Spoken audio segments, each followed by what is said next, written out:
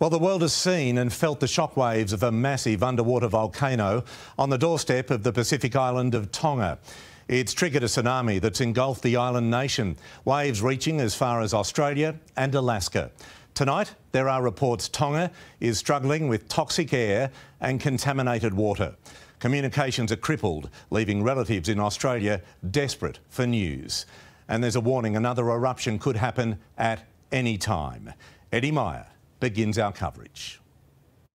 It's been described as the most violent eruption captured on satellite, with the equivalent force of a magnitude 5.8 earthquake.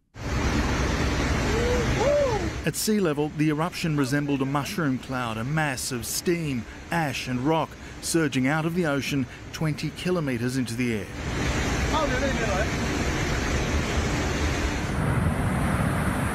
Within 20 minutes, a rush of waves hit the tiny island nation. Startled locals rushed to find higher ground as water crashed its way through. A river flooding streets and buildings, including this church. Some were caught out by the rising tide. Panicked locals rushed to get to safety, jamming streets. This volcano erupted with a rude shock in the late afternoon local time. We're all standing up. My hand is shaking.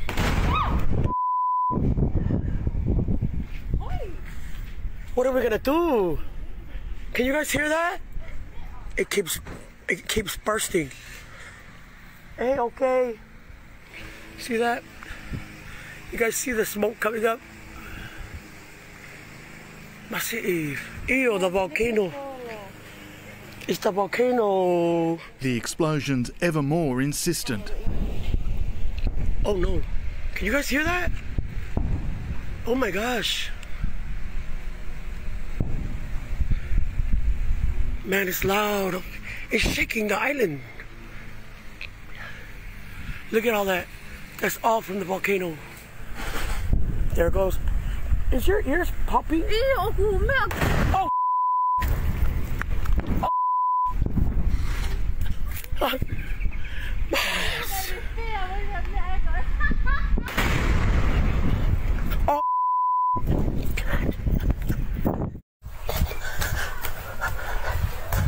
This desperate mum then rushes to gather her children. Everybody get up.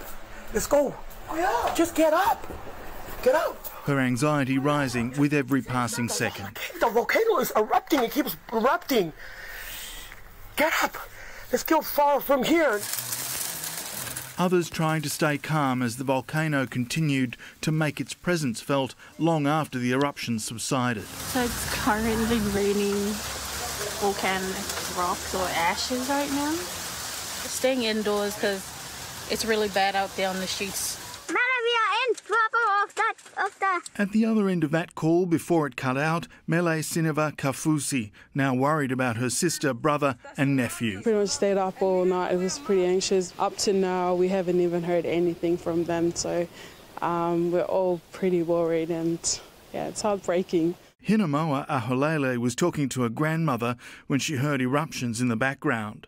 Just hearing her talk on the phone, how scared she was, and the big explosion.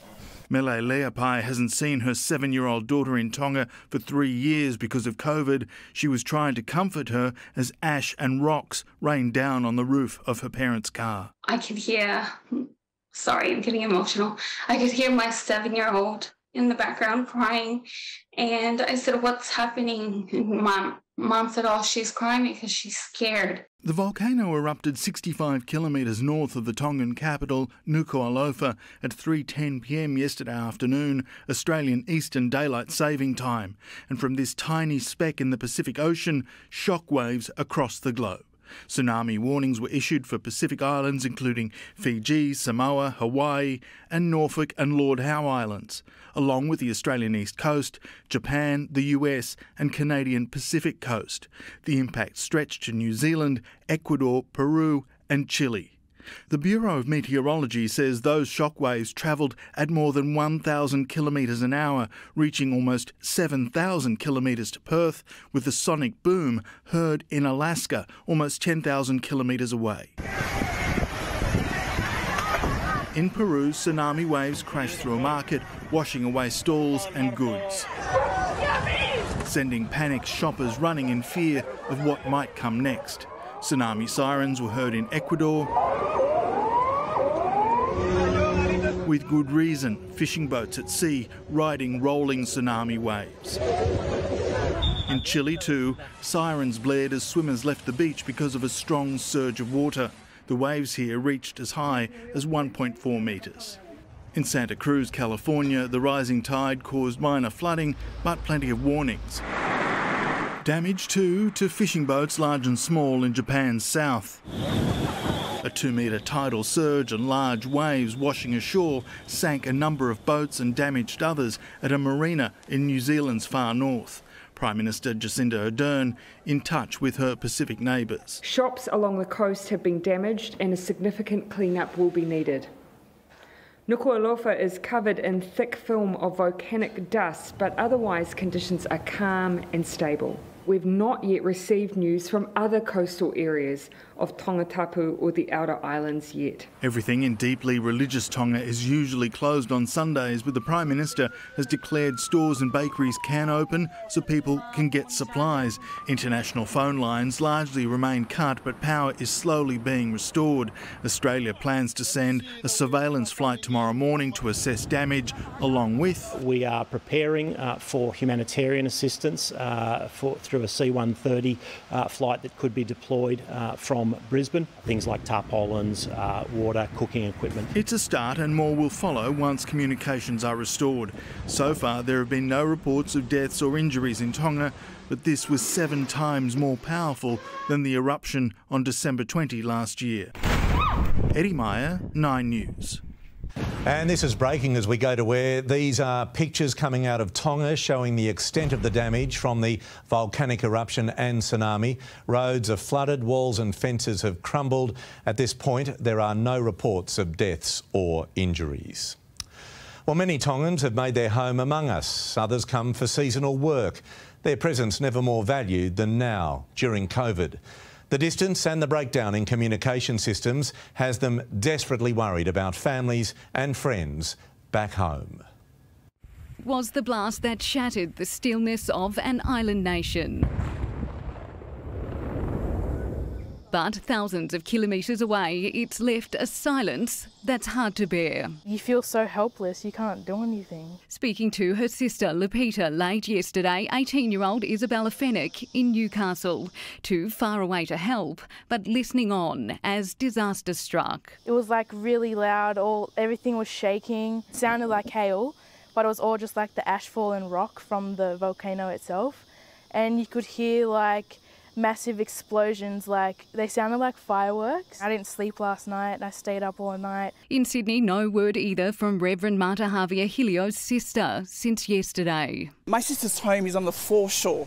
I am certain that she is not there, but hopefully have gone to higher ground. It's leaving messages in hope that she will pick up a bar of internet. More than 30,000 Tongans live in Australia. A worried community today gathered online to watch home broadcasts. Here, COVID is limiting gatherings, but they're keeping the faith. Just the thought of knowing how our families live in Tonga with so little, to imagine what they are going through right now, particularly during the night time. We've had this whole prayer chain that's been going during the night because we know that when it's nighttime in Tonga, there's no light. There's going to be a need, a desperate need, urgent need for help from Australia and New Zealand. Our country is among Tonga's closest neighbours, and even here on our packed beaches, the island disaster is being felt.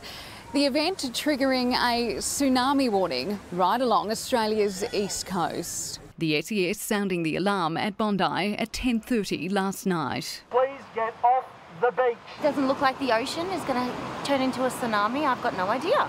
Today, the Nutrigrain Iron Series cancelled. As a public safety organisation, we've got a responsibility to the community and to our members to make sure we remain safe. This is way bigger than what the Ironman Series is. The National Nippers Carnival at Manly, a smaller event thanks to COVID, and this morning, landlocked. Beach events are still running, even though the water is closed to all public.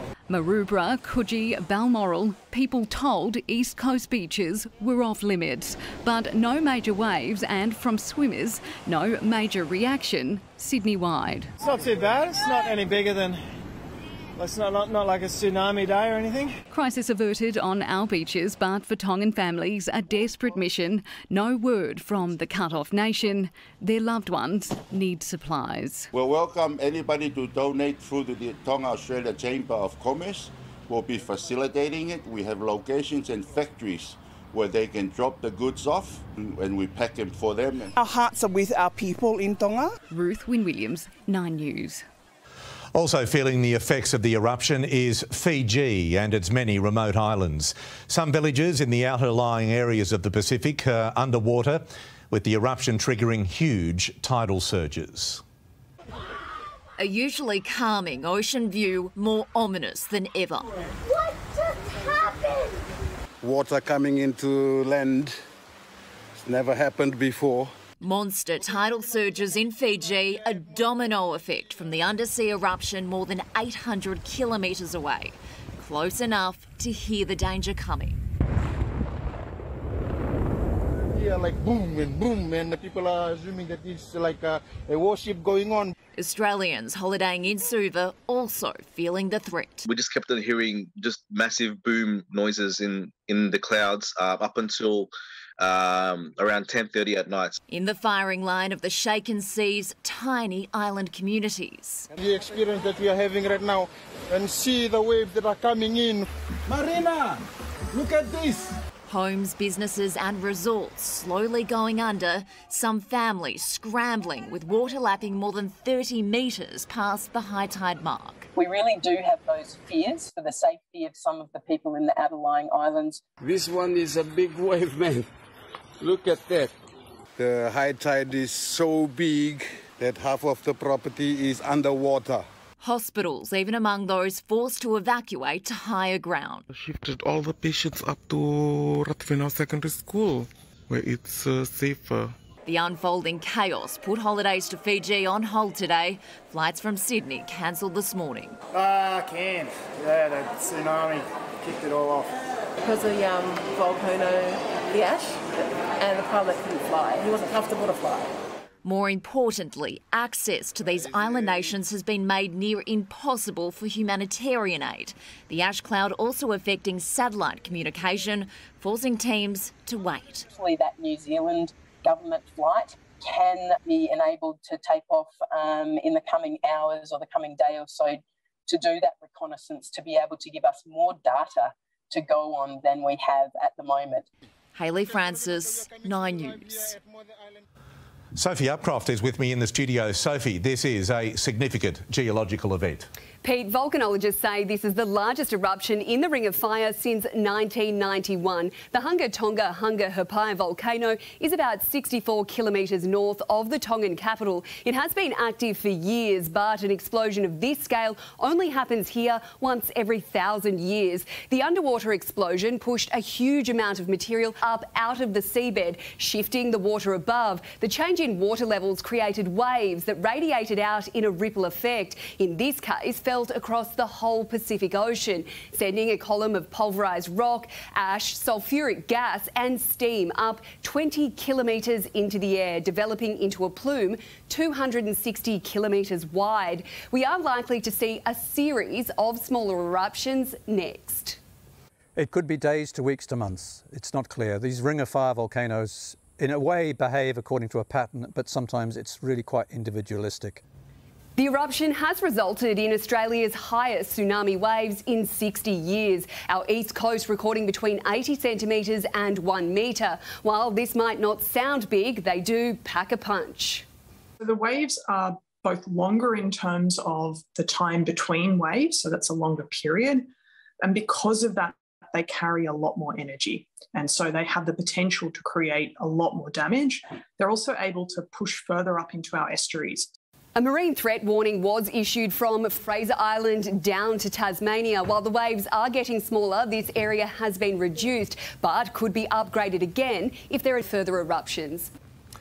Sophie, thank you. Amber's with me in the studio as well. Amber, a tsunami warning remains in place along the New South Wales coast. Yes, Pete, good evening to you. Tsunami wave action is still being observed along parts of the east coast, so a warning will stay in place until there's been at least several hours without any activity. There's a hazardous surf warning in place from Byron Bay all the way down to the Illawarra, with dangerous rips, waves and strong ocean currents. Right now, the swell is around 1.8 metres, and that's producing waves of 5 to 6 foot plus. New South Wales beaches will remain closed until further notice. Due to the dangerous conditions, swimmers and surfers are being warned to stay clear. That big surf is expected to hang around all week. Pete? Amber, thank you.